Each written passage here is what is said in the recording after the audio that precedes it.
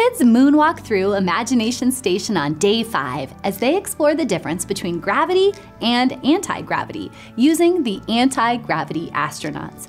Here's how they'll assemble this topsy-turvy gizmo. First, fold in the sides. You'll notice that each gizmo is pre-printed with the day 5 Bible verse. Then, fold in the bottom. Hold it together and insert your marble. Fold the flap over and secure with a piece of tape.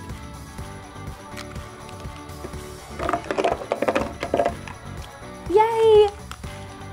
Kids will be reminded that even though we can sometimes be let down in life, we can shine Jesus' light and help people pop right back up.